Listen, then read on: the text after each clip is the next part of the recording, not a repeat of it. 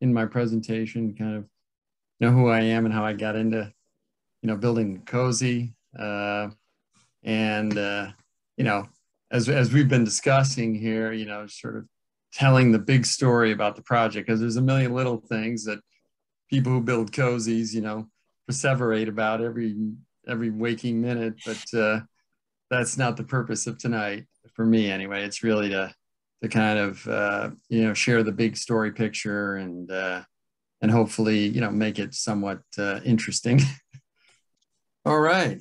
Well, if I have the green flag, I'll get right into it. And my goal, I've got a lot of content here because anybody that's committed as many hours to building an airplane gets pretty attached to all the work that they've done.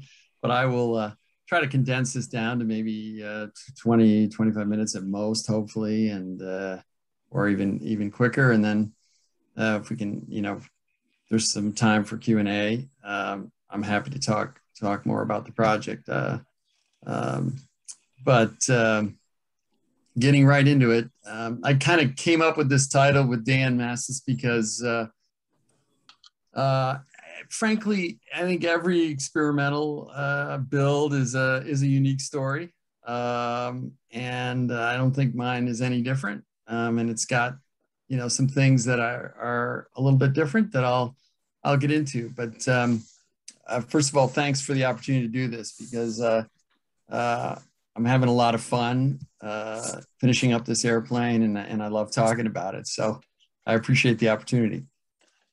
So who am I, and how, what am I trying to do with this airplane? I'm not an engineer. I was a 35-year healthcare executive.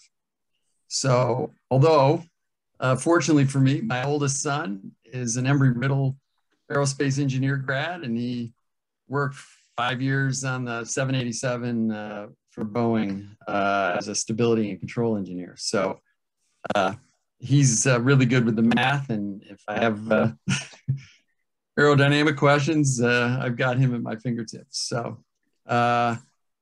my build philosophy has always been about not inventing anything, because I'm not an engineer, and I don't have innate engineering IQ with stuff. So I'm only doing things in this airplane that have been done before, and particularly if it has anything to do with, let's say, the core systems or aerodynamics.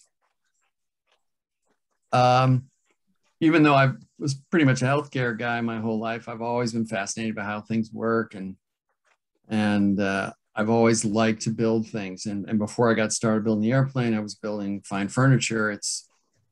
And that was fairly practical for a family with 3 kids. So I filled up the house with furniture before I started working full time on the airplane.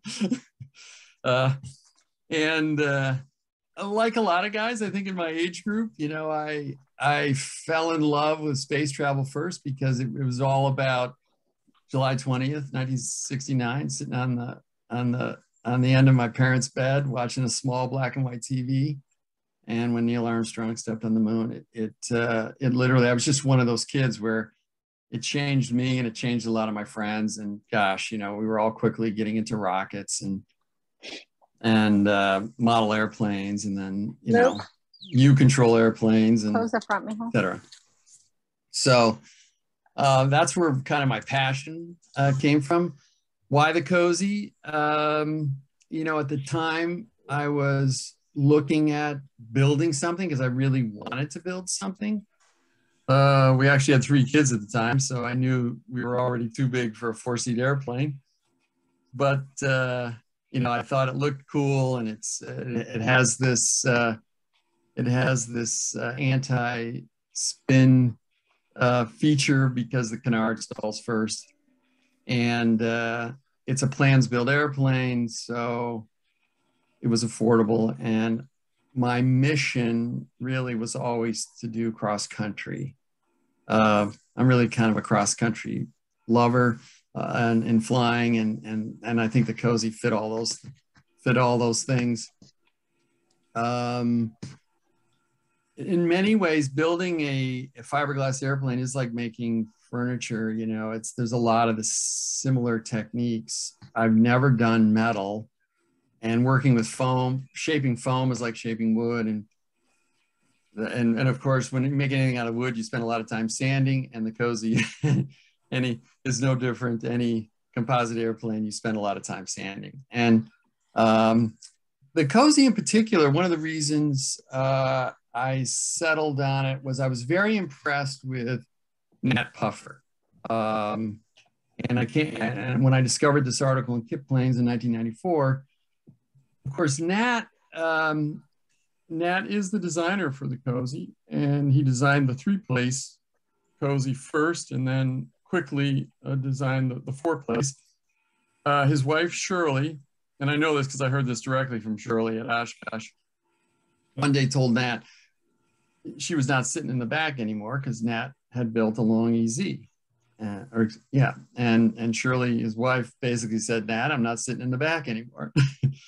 So Nat decided to build a side-by-side version of the long EZ, and his first iteration was the three-place.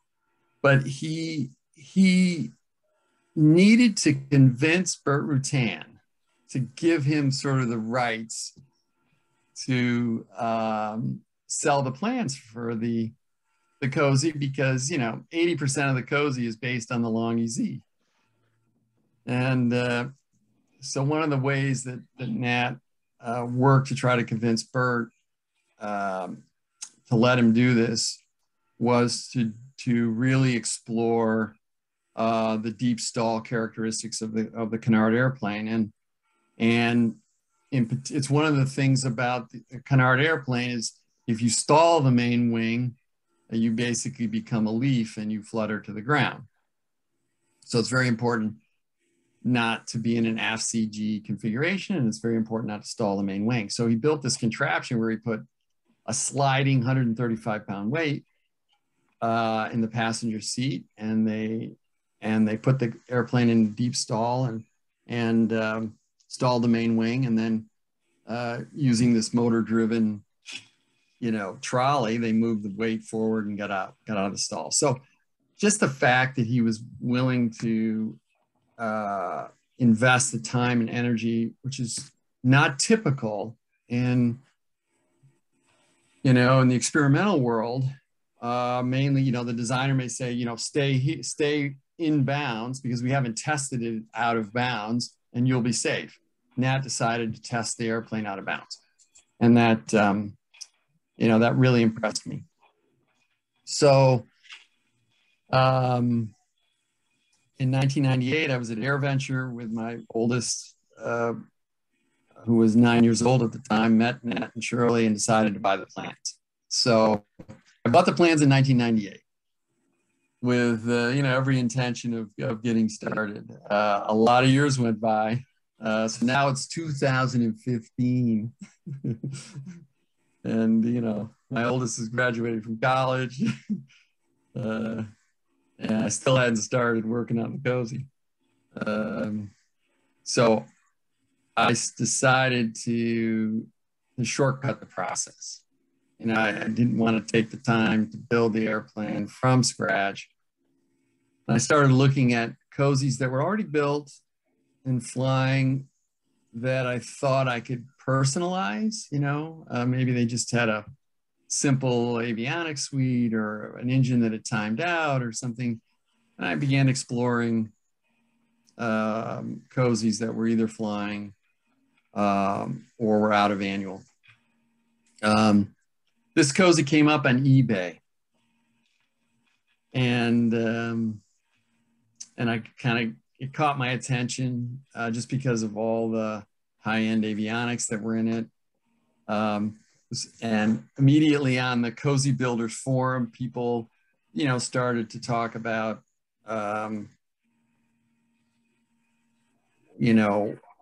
being, let's say, skeptical of an airplane that was put on eBay. So, this was a flying cozy, it was on eBay, it was being sold by a broker. There was an interesting comment from Bill Allen, who's a long time, leader in the Canard world. buying an airplane on eBay is useless unless you're just buying it for parts. And another very interesting comment from Tom Darden in our group, who actually had a conversation with the seller. And he posted a very interesting comment here about, even from the pictures put up by the broker, you could tell that the workmanship in the airplane was less than ideal.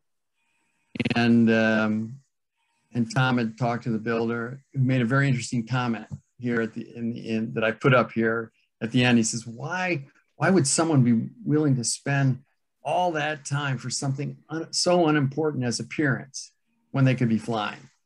And it's an interesting comment, because anybody that's built an airplane or is building an airplane, myself included, you have these conversations with yourself all the time about what's more important than what. Partly because of your skill set, partly because of what kind of an airplane do you want to build, what things you think are important. And anyway, it didn't dissuade me from picking up the phone finally, and I called the broker. So the airplane didn't meet the minimum price, the reserve basically on eBay, so it got taken off. But I called the marketing company, and I asked them if I could talk directly to the seller, which I did. And based on representations by the seller, I decided it would be worth a trip to go out and look at the airplane. My mindset on the airplane was most likely going to be something I would buy for parts. And I got the best guy in the cozy world, Mark Zeitlin, who built a Quickie 2, didn't finish it, sold that, and then built a Cozy Mark IV. Had worked for Burt Rutan at Scaled Composites, MIT grad. He's really the patriarch in many ways right now of the cozy community. And he hosts the cozybuilders.org, a website, which is the main forum for people with this airplane. So I asked Mark to come out and do the pre-buy. So we met on the East Coast. Mark lives in Tehachapi, California. I was in Northern California. We met in Virginia and went to look at the airplane. We weren't even in the hangar. We were 20 feet from the hangar. And Mark is like, this airplane shouldn't be flying. And we weren't even in the hangar yet. So anyway, Mark is a very matter-of-fact person, and within a minute or so, talking to the builder kind of sauntered off, and we had the hangar to ourselves for the rest of the day. So needless to say, after Mark looked at the airplane and said, well, look, this is a pretty dangerous cozy, but it's got some really high-end avionics. It's got a superior XPO 360 engine with 150 hours on it.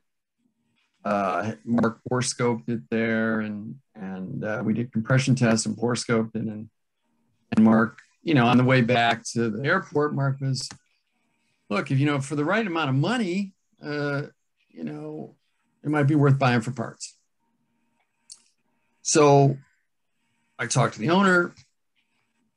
We negotiated a price, and I'll talk about money here in a minute, and bought the airplane. Had to go back to Virginia. I put a Sawzall in my bag, and when I got to the hangar, so the airplane had moved from the seller's hangar over to Phil McClanahan, who was a local A&P, kind of restored airplanes. He kind of knew about this airplane a little bit. He offered to keep the airplane in his hangar and let me use the hangar for a week or two while I sawed off the strakes so it would fit in a box trailer. and you know, took the wings off and the canard, and you know, dismantled the airplane enough so we could get the hotshot trucker to take the airplane in a box trailer. So had it hauled all the way back to California. Boy, was this airplane in rough shape. Holy mackerel. It had a gear up landing coming back from its first trip to Oshkosh. And you can see there, this is, you know, in canard aircraft, you guys know, you know, it has this kind of hokey, you know, nose gear strut. And it's not the most robust item on the airplane, certainly. And, you know, gear up landings are not unheard of. And when you land on the nose and you can see it kind of peeled away a lot of the fiberglass in the strut and part of the attached hardware, and it's pretty nasty. And within a couple, the builder actually repaired this, but not a very good repair, and then had a nose gear separation as well, which was actually reported in the FAA accident report when I did the, you know, did the research on this airplane, and as part of the title search. Which also, by the way, is not unheard of in this airplane. The nose gear assembly is basically glued onto the end of that strut, but it is recommended that you put a bolt through that, you know, hardware to help prevent it from separating. It's glued and then pressed between two plates. But anyway, it did separate. So this airplane had a pretty rough go of it. Once I got it back to California and I actually stripped off the Naugahyde that had been kind of glued against the rear seat fuselage walls. I mean, the airplane had a strong odor of fuel the whole time we were, you know, doing the inspection, but we didn't get into, I hadn't purchased the airplane, so we weren't carrying pieces off of it. So when I actually pulled off the Naugahyde sheeting that was on the sidewall of the rear fuselage, there was this incredible amount of fuel staining in there. And I put a red circle around the main fuel line that came out of the strake because it actually had a small crack in it. And this guy had actually flown the airplane in this condition, believe it or not. Which is just an incredible part of the story to me. It's just how dangerous this airplane was, and you know, this guy was, you know, pretty lucky to be alive in my view. Interestingly enough, he had the fuel truck waiting outside of the hangar, just in case we thought we might want to take it for a test flight, you know, and we ruled that out before we were even in the hangar. The wings on the Cozy are attached to the strakes with 3 bolts, 1/2 inch. And there's an aluminum hardpoint here. And this is the inboard hardpoint on the strake that attaches a wing. And that bushing you see in the lower left-hand corner of that aluminum hardpoint is supposed to be in the middle. And the interesting thing about it is that wing attached bushing is actually, part of it is outside of the border of the hardpoint. And that's the, you know, that's the one of the 3 attach bolt locations. So you can see if at first you don't succeed, try again. So by the 3rd hole, I guess he just decided it was, you know, good enough. But that's a pretty dangerous situation. So this was many months after I'd had the project. I finally opened up the Earl's, you know, 40 micron fuel filter with that little sintered brass, you know, filter. And that was the pile of debris that I took out of the filter. And when I sent a picture of it to Mark Zeitlin, and he said, you know, Mark, I've been doing this a long time. I have never seen that much debris in a filter. So that was a little scary. So anyway, after taking out all the avionics and taking the engine off and taking out anything I thought was worth something, I cut it up, put it in a trailer, and took it to the Yolo County landfill. A little bit of a funny story there, because I got to the landfill with the title showing that I had ownership and that I had canceled the registration with the FAA. And the landfill guys were absolutely convinced it was a boat. They're like, you're showing us a title for an airplane, but it looks like a boat. And you know, they were being a little facetious, I think. But anyway, we managed to get through that. And you can see I had the whole place to myself when I pushed it off the trailer. So that was the end of cozy number 1. And now I had, you know, again, it wasn't my first choice to part out an airplane. It really wasn't where I wanted to start. I kind of wanted to start with something that was a little bit, you know, better and that I could personalize, but I ended up sort of taking a chance on it. So here's what I did with all that stuff. So I gave the guy $30,000 for probably one of the most dangerous cozies that ever flew. It did have 150 hours in the logbook, in spite of the, you know, incredibly poor construction. I paid $2,500 for a hotshot trucker to get it to California. Paid Mark Zeitlin to come out and do the pre-buy. So I had $35,000 into it. I ended up selling $15,800 worth of avionics, $6,400 worth of kind of cozy related parts and other things that, and by the way, I was shocked at how easy it was to sell this stuff. And you can see, I mean, the avionics, he had a Garmin 430 WAS. I mean, this guy was Navy trained, you know. I mean, he had this airplane was completely decked out. I mean, he had the Garmin 430 WAS, he had the Aspen EFD 1000, he had Trio Avionics Autopilot. I mean, it was very, very handsomely equipped. So I sold $20,000 worth of parts, and that left me for $14,800. I had basically a brand new engine and all the, you know, all the stuff that goes with it. And I kept the ICOM 8200 radio and the ACK ELT and the JP Instruments engine monitoring system and a bunch of other stuff. And I'm telling you, you know, those Aeroquip hose fittings, I ended up with about a dozen of them. And they're like, you know, $80 a piece or something. So that was, so that's what I ended up with. So now I have this pile of parts.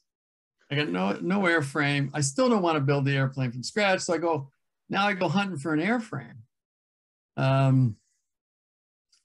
And you may or may not know about Free Flight Composites, but this is Burl Sanders' company, probably one of the premier canard and composite builder assist, you know, people in the country. He's in Payton, Colorado.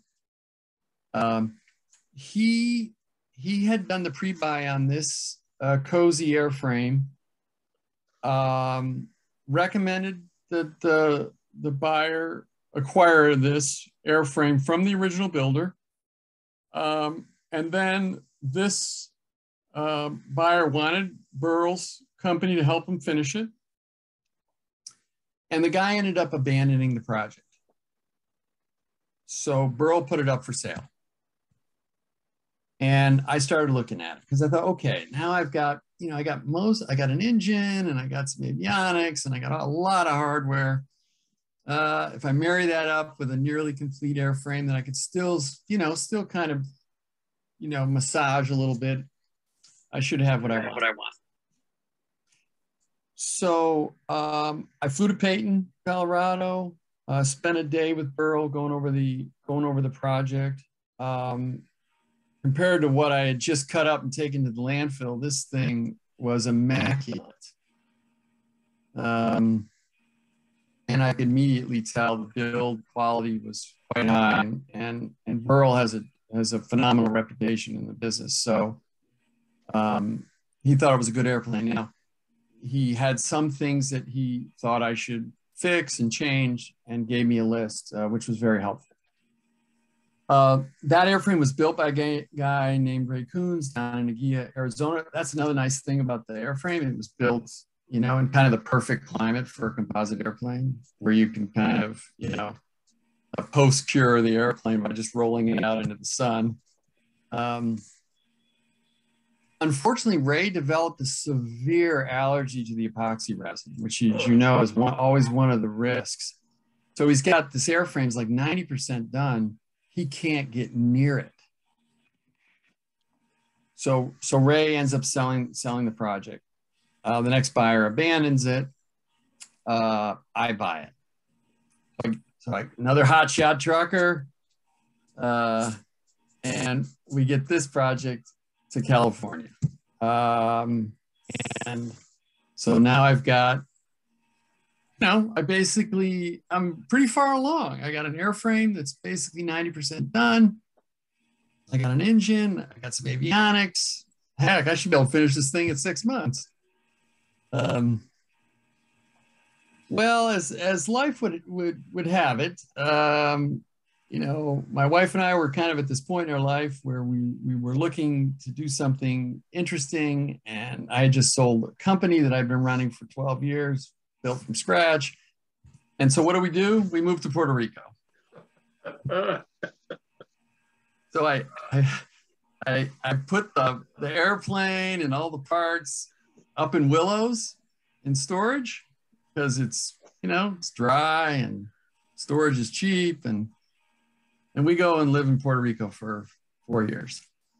And I had a good friend who was running a company there, and I was looking for just one more gig before I retired. And so I went to Puerto Rico to run this healthcare technology company, and we had an amazing time. We lived in this condominium. We still have this condominium, and it's probably easily a top 10 beach in the world there. If you haven't been there, I recommend it. So 4 years later, I retire. Well, what do I do while I'm in Puerto Rico? Well, I have other Canard friends that come out to visit me. And that's always fun. David Orr in the Bear Coot, which is the red and white one on the left, he flew out from Southern California, and Curtis and Chris are from Ohio. And they were looking for a little Caribbean getaway, and they flew their Canards all the way to Puerto Rico. So when you're flying a desk in the tropics, you learn to teach yourself, TurboCAD, and you make wiring diagrams and fuel system diagrams and panel diagrams. And I probably put easily 500 hours into just diagramming and cataloging and just, everything that I'm going to do the second I get to work on this thing full time. So I retired, mostly because I couldn't handle COVID and lots of other things. But I get the airplane out of storage. I move it into a shop in West Sacramento. Now I'm going to the shop full time, 7 days a week. And I'm going to finish this airplane in 6 months. So that was October of 2020. And here we are, March of 22. We're getting close though. So one of the things I was interested in doing, because now I wasn't feeling like I had to finish the airplane. I wanted to sort of make it my airplane. I did I started in immediately on all the nice to have sort of features that you can do that are not in the plant. And one of the things certainly with composites is taking advantage of vacuum bagging. It's a great way to build. So I started with a very simple low vac. You basically use a fish tank pump. You can make really small parts. I made this little NACA here in the upper right that I then put in the airplane for the rear seat air vents. So the plans have front seat air vents, but they don't have rear seat air vents. A lot of guys add rear seat air vents. It's a nice little vacuum bagging project. So I built rear seat air vents using a simple, this thing doesn't, this thing pulls 4 PSI or 5 PSI. That's probably a lot, you know? But that, believe it or not, it's amazing. You can see, I don't know if you can see in the right here, there's a breather cloth in there, breather bleeder that you put in for vacuum bagging, and it's got a lot of resin in it. And it's one of the nice things about vacuum bagging composites. You get the perfect resin to glass ratios. So I graduated from little things like, you know, making a little NACA duct for an air vent to doing something a little bit more sophisticated, making a carbon fiber wheel pants. And before I made my first carbon fiber wheel pant, I made one out of regular glass because carbon fiber is expensive. And I've never made a carbon fiber vacuum bag anything. And I was so happy with the way the regular glass one came out, I ended up finishing it anyway. And then I made the carbon fiber wheel pant. The carbon fiber wheel pant is 1 pound lighter than the regular glass. And anything under 4 pounds for these wheel pants is good. The regular glass wheel pant is about 3.6 pounds, and that carbon fiber wheel pant is about 2.6 pounds. And that's with everything, the hardware, the main gear, fairing, all in. That's a under 3 pound wheel pant. And I used basically it's a diaphragm pump that's used in ventilators. I'm an old hospital administrator for Sutter Health. And so when I was looking for, you know, not a big vacuum pump, just something that'll pull about, you know, somewhere closer to about 12 to 15 PSI, which is really all we need to do this kind of work. I use that gassed diaphragm pump. So very affordable, did a great job. Well, I got so excited making carbon fiber things, I just kept going. You know, I made a carbon fiber hoodie. We got a nose door here, you see on the left. So I got a carbon fiber hoodie now, and the upper right is carbon fiber headrest, and lower right's a carbon fiber cover for the speed brake motor. It's just an actuator that drives a barn door out underneath the airplane as a speed brake. One of the things that Burl, you know, warned me is that the fill on the airplane was a little thick. The airplane was beautifully contoured, but the penalty for that is the fill that goes over that final fiberglass layer can get a little thick in places. And Burl thought it was thick, and as a matter of fact, he recommended that I remove it in some places and replace it with a very thin layer of foam, and then re-glass it, and then put a thinner layer of fill on. I actually tried that in one section of the airplane. That was very painful. And we guesstimated the airplane was about 50 pounds heavier than ideal because of the use of fill. And so I set about trying to find 50 pounds, an easier way than taking all the fill off and replacing it with a thin layer of foam and then reglassing and refilling. So I just, you know, carbon fiber is, you know, 40 to 50% lighter than the equivalent part in regular glass. And so I made a bunch of carbon fiber parts. And so the numbers started adding up. I redid small things. I redid armrests and center console. And partly because of the fill issue, about 25% of the guys that build a cozy have to redo the ailerons because they won't balance. The ailerons only have 2 plies of glass over foam, but they have to be built very light, otherwise they won't balance. Or you have to put more weight on the leading edge than you want to. So these ailerons wouldn't balance. I had to remake the ailerons. I made them out of carbon fiber. I vacuum bagged them. They were more than 1 pound lighter than the original ailerons, and they balanced beautifully. So now I basically have done all my modifications. I got the main gear, enhanced main gear fairings. I put in sort of nice to haves, vents, redid a lot of the fixtures and the inside. I picked up about 35 pounds, believe it or not, just redoing fixtures. And then decided to go with lithium ion batteries to get the rest. So I was able to get my 50 pounds, just redoing internal fixtures and putting in the lithium ion batteries. There's 1,000 hours of sanding, even though this airplane was almost fully contoured. I put 1,000 hours into finishing the contouring, pinhole filling, priming, sanding, re-pinhole filling, more priming.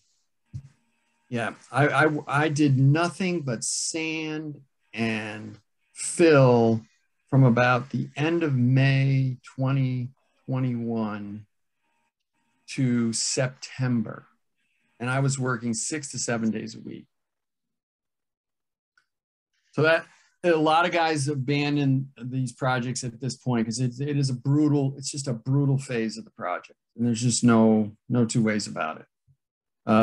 So now you can see one of the things we got to do is turn the airplane upside down. So we build these big clamshells. We get some friends to roll it over. Got the airplane primed, painted the interior with Zolatone 20. Some of you are probably familiar with it. It's a common textured sort of truck bed liner paint. It's pretty easy to spray, very forgiving, covers up a multitude of sin. You don't have to do as much sanding and filling on the internal part of the airplane. Decided to paint the airplane myself. I was in a shop in West Sacramento, and we had dismantlers on one side and body guys on the other. And there were 2 body shops there that painted, and I tried to talk both of them into painting my airplane. I brought them over, told them all I need is their gun and their arm. I'd be there with them. I would have friends turn the airplane over. I would bring in a trapeze, and we'd hang the wings and the canard, and all they had to do was shoot it. Couldn't do it. Couldn't get anybody talked into painting the airplane. And of course now I had found a hangar, so I moved the airplane from my shop in West Sacramento to a hangar in Woodland. You can't paint in the hangar, so I decided to paint the airplane in my garage. And my wife and I are renting a 3-bedroom house in Woodland, 6 miles from the airport. I turned the garage into a paint booth. In my woodworking world, I used 3 and 4 stage turbines. Was really the tools and technique that I had the most familiarity with. So I elected to paint it. I used a PPG Delfleet single stage polyurethane, and I painted it with a 4-stage turbine. And even though I had, professional painters, coaching me and, talking to me about rubbing paint between my fingers and knowing just how much, reducer and, how much, air pressure to adjust based on how it feels between your fingers, that's completely out of my league. I had, I'd say 30% of the airplane looks amazing. Another 40%'s got a lot of orange peel. The rest is somewhere between that. And so I got a lot of color sanding to do to really make it, look showroom or close to showroom. But I got enough paint on there. That's the key. There's plenty of paint on the airplane. And I've tested color sanding. So you can see here, I propped up in order to paint the underside, I propped up in my garage. So reasonably happy with how the paint came out. Still got a lot of sanding though. I probably have another, 200 hours of color sanding on the paint to really get it where it needs to be. Here's my engine. The only metal work I've done on the whole airplane, really, I mean, was the baffles. Building that box, the baffle box for the engine was the most. I finally had to buy a Harbor Freight bending brake and figure out how to do a rivet, and that's really the extent of my metal work on this whole airplane. It's building the baffle box. And then I elected to put in the simple digital systems, electronic fuel injection, electronic ignition. So sold the magnetos, sold the fuel pump, sold the Ellison throttle body, and just basically pretty much in the last few days have finished that installation. Have all the fuel lines in and the fuel injectors, and really excellent quality in the materials, and then that's a dual. I have the full dual engine management computer there, and really looking forward to how that performs. One of the things about adding fuel injection is you have 3 more fuel lines to put in. It makes the center console. The plan's fuel selector is actually up against the back of the front seat, which is in the upper right-hand corner, is where the plan's fuel selector goes. A lot of guys prefer to put the fuel selector right up where you can see it and you can reach it easily. That meant moving the throttle lever back a little bit, but it's only a single lever now, no mixture control, and it's a duplex fuel valve. So we have right and left, and there's no both in this airplane, just right and left and off. But it does require adding that return line, since in this fuel injected system, something like 60 to 70% of the fuel actually returns back into the fuel cell. I made a carbon fiber. I took the plans panel out. It's a bulkhead, and I just took. A lot of guys do this. They take that foam and fiberglass panel out and replace it. Most people put aluminum in. I was getting good at doing carbon fiber, so I made a carbon fiber instrument panel. And of course, the money shot. Everybody wants to know what avionics you got. Everybody's been waiting patiently for this one. So it's funny. I was in a flying club. The company I was running in Puerto Rico we had an office in Charlotte, North Carolina. So I would spend a week, a month up in Charlotte, and I joined a flying club there. I had a 182 with G5 stacks, the Garmin G5 stack, and I didn't mention this, but I have, 550 hours in Cessnas. I love the 182. And so I was flying a 182 in a flying club in Charlotte, and they had the G5 stack. And I thought, and I kind of, even though I was trained on the steam gauges and did my instrument rating on steam gauges, I got really comfortable with the G5 stack. So I decided the equivalent in the Dynon world is the D10 or D6. So and I'm instrument rated. So I do plan to fly instruments in this airplane. And I didn't want to spend a fortune on avionics. So I went with a D6 over the top of a D10A. The D10A basically is the HSI and runs the autopilot. This will have a dual axis autopilot. The gauge with all the red buttons on it, that's the controller for the EFI EI. So that's really the tachometer and fuel flow, and hell, if you want to go from 25 degrees before top dead center to 26, you can press a couple buttons. And then in the middle there is a PS Engineering audio panel, and the ICOM A200, which I saved from the first airplane, and I added a Valcom. And then I was hemming and hawing whether to get a Garmin, but I ended up getting the 175, the Garmin 175. So that's really my go-to, GPS approach device.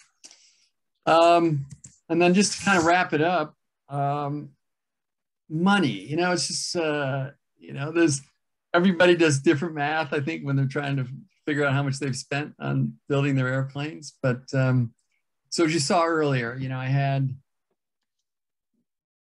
between the airframe, I don't think I ended up telling you what I paid for the airframe, but I told Burl it had to be 18,000 including shipping. So he had it posted for 19. I told him it had to be 18 including shipping. So we settled on like 15.5 for the airframe, and then I needed a hotshot trucker to get it to California. So I had the original 14.8 plus another 18, and of course I thought I was going to be done. But over the top of that, I ended up spending another $50,000. So I thought, and I have been very faithful about tracking it. I'm not an accountant by nature, but I thought, well, I might learn something along the way. So I have bought over 1,000 unique. I've made over 1,000 unique purchases. While I was in Puerto Rico, I was acquiring some of the avionics, and you can see kind of how the money got spread.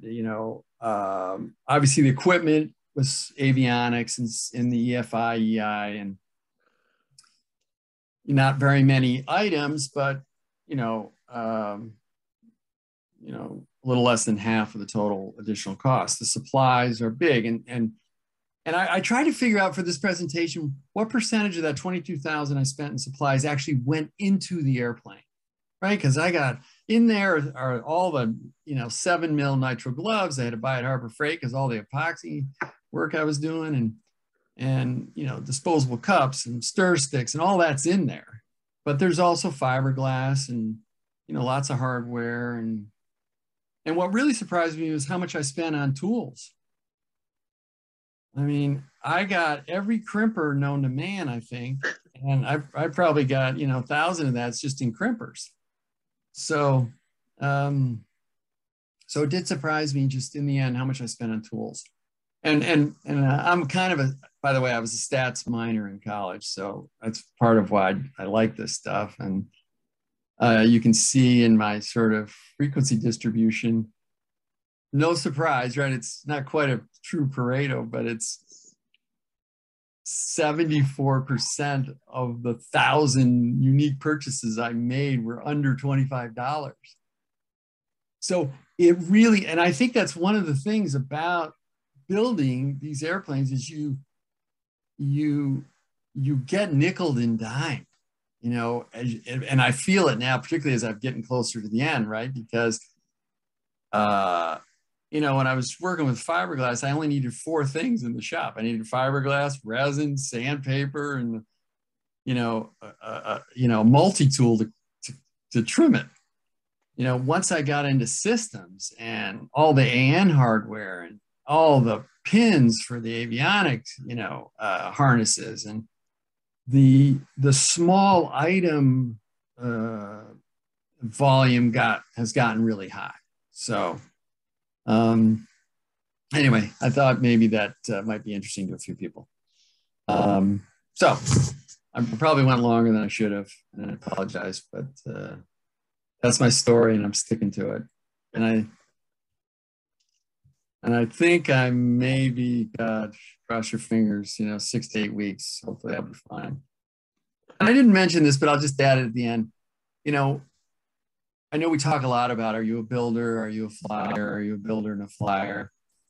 And I really haven't been making things, my whole life. And I really thought I would be a builder and a flyer. But after getting close to finishing this airplane and finishing it, I don't really want to build anything anymore. And I'm going to become a flyer.